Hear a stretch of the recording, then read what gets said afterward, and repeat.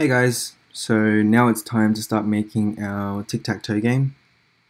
So I've just opened up a brand new Flutter application and I'm just gonna delete everything under this main function.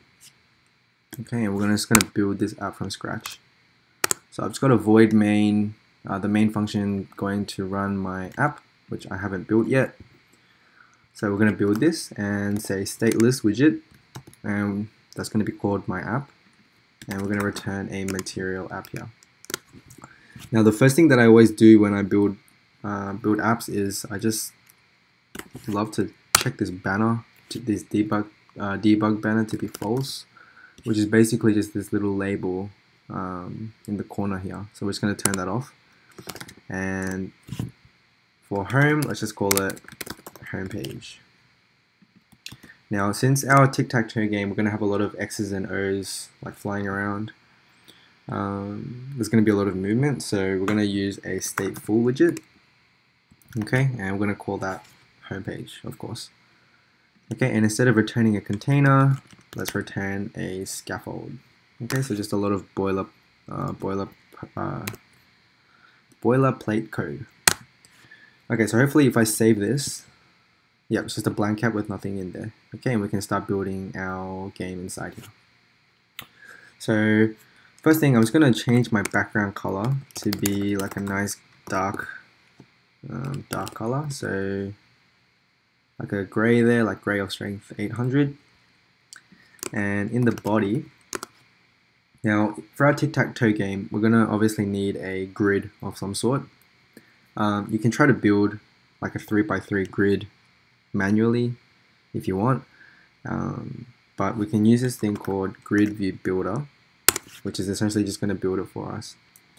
Okay, and grid delegate, so for this one we're going to say silver, this third one here, sliver grid delegate with fixed cross axis count. So basically, since we know for our grid that we're going to build today, it's going to have a total of 9 boxes, that's 3x3.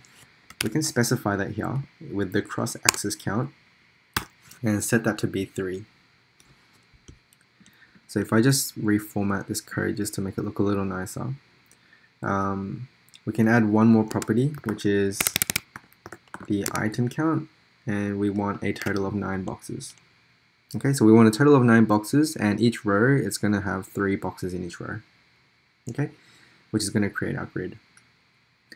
Cool, so for our item builder, that's where we're going to have to display like a physical object, like a physical button. And for that one, I'm just going to build a basic container. Okay, so build context and index. We're going to return, just the basic container.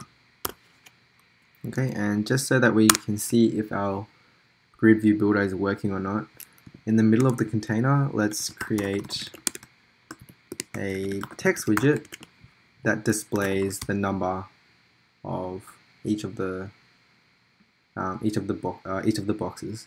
Okay, so starting from 0, we're going to cycle through to 8, creating a total of 9 boxes. Oh, shut up, Siri. Index. Now, since index is an integer, we're going to have to convert this to a string, and let's see if this works. Cool, so there it is. So 0 all the way through to 8. I'm just going to change this appearance a little bit so that it looks a little bit more visible. So in the style and the text style, let's change the color to be white. And let's make the font size a little bigger. Let's say 40. Okay, cool, much better. So there's our basic grid. Now when we play the game of tic-tac-toe, it's going to be helpful for us to have like lines in between to kind of show that it's 9 different boxes. So a very quick way to solve that is let's just add a nice little border. Okay, so in the container, let's add a decoration. And we're going to add a border here. And let's just add it to all 4 sides. And the color of the border, let's say, is just a little lighter than the background. Okay, so I had the background at 800 and the border at 700. And there we go, cool. So there's a nice little grid. Now obviously we don't actually want to display 0, 1, 2, 3, like these numbers here, where instead we actually for now want to display nothing, right? But when I click on it, like if I click on a square, I want something to appear, either an X or an O. Okay, so which means whatever object is inside here, it's going to change. Okay, so I can't just hard code nothing in here like this. Let's put in a variable, which I'm just going to call display XO, and we'll create that guy up here. So let's create a string called display XO, and for now we'll just specify it to be nothing. Okay, and so later we can just work with worry about changing this variable.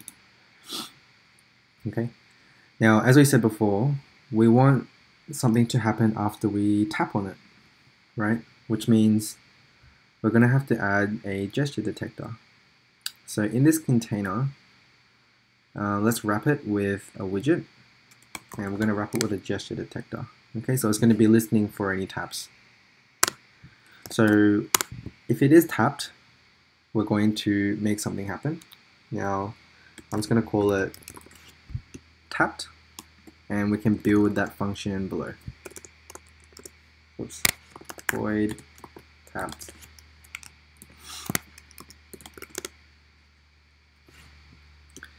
And yeah, we can just build whatever's here below. So just to test out if everything that we've got so far is working fine.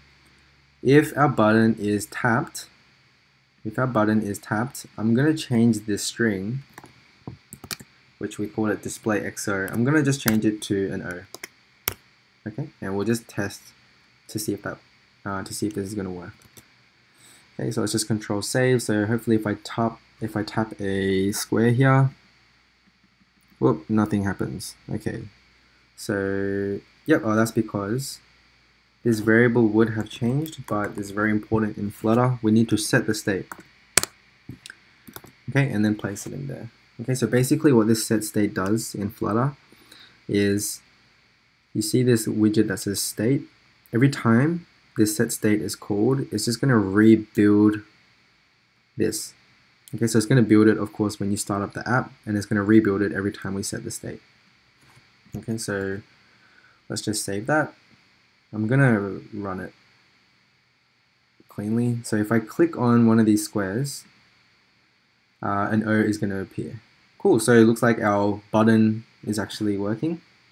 Okay, now obviously we don't want every square to show an X.